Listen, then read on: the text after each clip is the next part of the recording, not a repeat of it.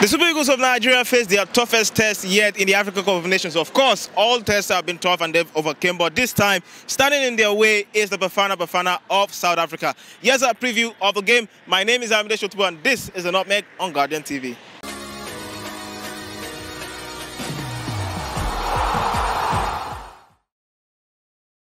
What are your thoughts about the Super Eagles in the African Cup of Nations so far? The Super Eagles have been impressing. They've impressed the whole Nigerians. They've been inspiring also. And they've done so much. I think so far the boys have really performed so well. Because from onset, we didn't give them that hope. Most people believe when they get to the second round, they will be out of the competition. So I think the formation has really helped. The players have connected. They are now playing like a team. And I'll give kudos to the captain, give kudos to Seamen. In fact, the whole team in general. It's going to be a tough match. It's going to be a tough match, but they are going to win, normal. I see them winning the cup. So what's your prediction now? They're in the semi-final, they'll play South Africa on Wednesday. South Africa is like a junior Ghanaian team for us. The match we go into extra time. That's my prediction. That's really bold because none of our matches have gone into extra time. South Africa knows how to delay match. They know how to delay game. They can pull you and take the game to extra time. They always believe in their goalkeeper, but I still believe Super Eagles will win by 2-1. I'm looking at 2-0, if not 2-0 at most 2-1. Let me say 3-1.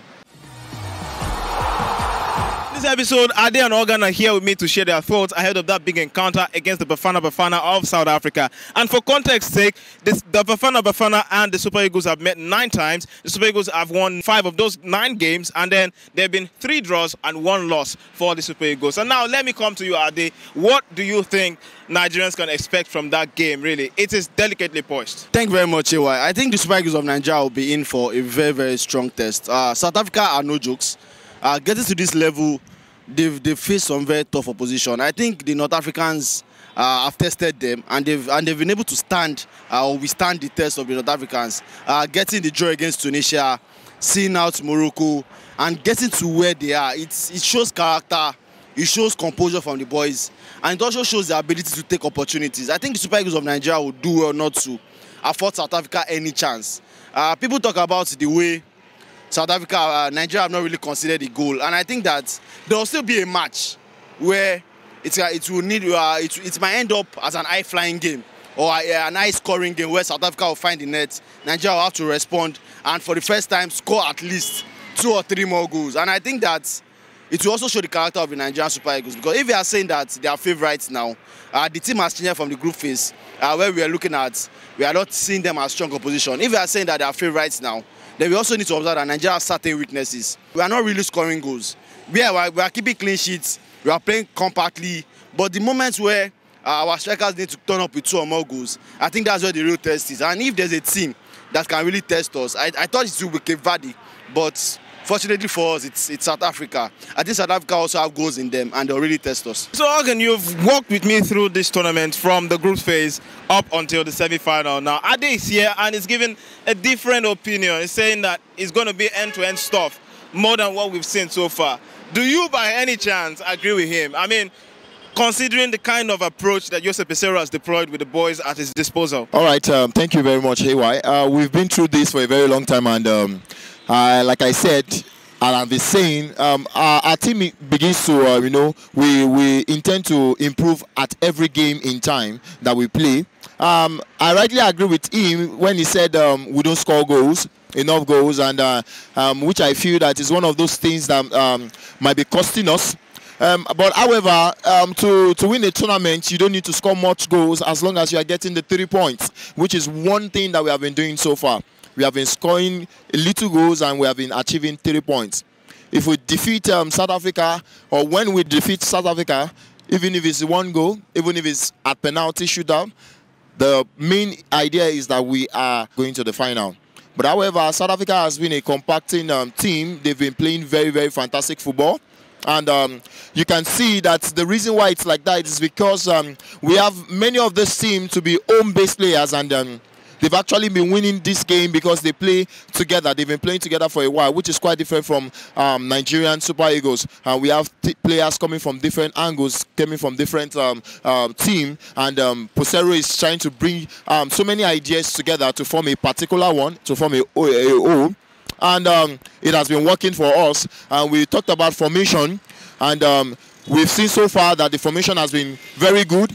It protects the defenders, and I feel that's one of the reasons why many teams do not score against us. And I think we've only conceded 1 or 2 goals in this competition so far, and we have only been scoring 1 goal, 2 goals, which is the last one we saw. Two games ago, we saw them score 2 goals, and we've had chances. It's just that we've not been able to convert them well.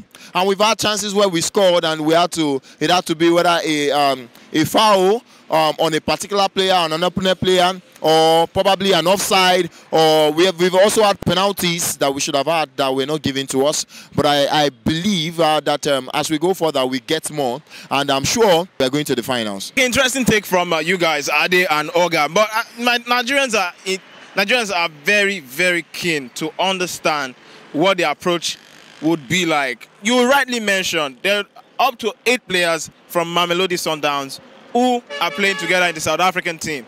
All right, this is a team that have better understanding, unlike some of the countries we played. And if you look at teams that have gone on to win, kind of like the Egypt era when they won in the 2010s, really before 2010, that is, when they won back to back, like a three-peat of the African Cup of Nations. I mean, you know that from that history, all right, they were teams that played together even from their local leagues. How best do you combat this kind of challenge? All right, I think that Stanley Nwabali should be our reference point right now.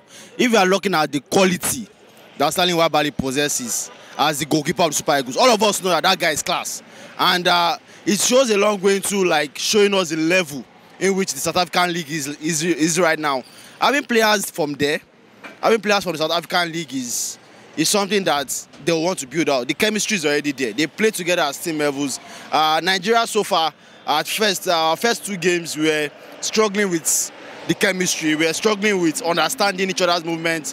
What Ademola Lookman and Victor Osimhen are doing now wasn't something that we saw in the first 2 games. So I know that it's building, chemistry is building with the Super Eagles, but we should not rule out the quality of the South African players, the quality of the league, and the quality of the players. If you are thinking of how should we look at the level of the quality of the players, don't look at Stanley Nwabali and know that he's from that league. He's one of the top performers in the league, and just expect the very best from that league to come out and represent South Africa. Another thing that we need to be careful of is no matter what happens, Ose Pesero, Victor Osimhen, Ademola, I need to start calling names now. That game must not go to penalties. The Super Eagles of Nigeria have not really put themselves on that position, except from the first game against Equatorial Guinea, where they need to respond very quickly after going the goals down. The Super Eagles have not really gotten in a situation where pressure is on them.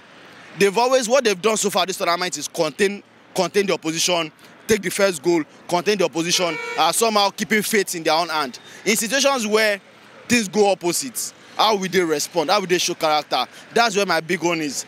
Certain players also need to be called into question. We need to make sure that we don't concede, and we need to make sure that the game does not go into penalty. Williams, the goalkeeper of South Africa, will be high in confidence. He saved 4 of the 5 penalties he faced against Cape Verde. I am very sure that we don't really have much penalty takers in the national team ranks. So it's going to be a very tough one, and I expect the Super Eagles to win eventually. Interesting take from you, Ade, and it'll be interesting to see really how the match pans out. But then let's come to that. What direction do you see this game going to? Is it going to be penalties? Is it going to be extra time? Are they going to do the business in 90 minutes? And if they do the business in 90 minutes, what's the scoreline you are predicting? Thank you very much. You see, like we rightly said, Ade has said a lot and make a lot of sense, and we are just looking forward to the game. No matter what you do, just make sure that you get the 3 points. The 3 points is the most important thing. However, we talked about not making us get to the penalty shootout, because that goalkeeper is one of the best that we've seen so far, saving penalties in this competition. But I feel that now it's an open eye for us, for the Super Eagles. It's an open eye for us. Even if we get into penalty shootout, we know his weak points. We know where his strength lies. And I feel that we can do better. But I, as a person, I'm aiming towards us not getting into the penalty shootout. Let's kill the game in 90 minutes. I believe that if the same hunger we've been putting towards other games, we can put more at this time, then we can get the goal. Like we always do, we contain the team, we score the first goal, and we contain the play, and we decide the tune of play. If we can do that, then I feel that we can do more. And I'm taking it that we might not have much goals, but I'm looking at a 2-1 or a 1-0 victory to Super Eagles. I expect the game against South Africa to be a nice scoring game. I'm looking at probably a 3-1 or a 3-0. So yes, you've heard the opinions of the fans on the street and also the opinions of the panelists on the show about the game in prospect against the South Africans on Wednesday. And of course, you can let us know your opinions right there on the comment section. Thank you very, very much for watching this episode. It's been a fantastic show. And also as we preview the game against South Africa in prospect, you can be part of the community here by hitting subscribe button and also get our latest content on YouTube by hitting the notification bells as well. My name is Ayomide Sotubo, and thank you very much for watching, and we wish the Super Eagles all the best in their game against the Bafana Bafana. See you next time.